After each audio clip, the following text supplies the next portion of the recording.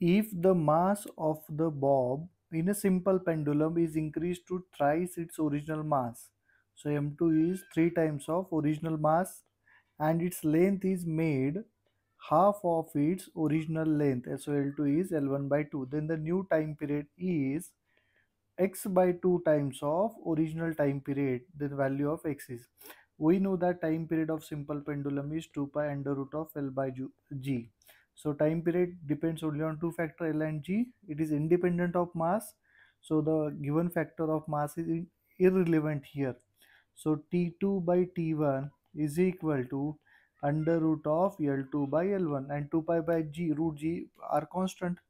So T2 by T1, according to the given data, it is x by 2. Under root L2 by L1 is 1 by 2. So x is equal to 2 by root 2, which is equal to root 2. So option B is a correct one.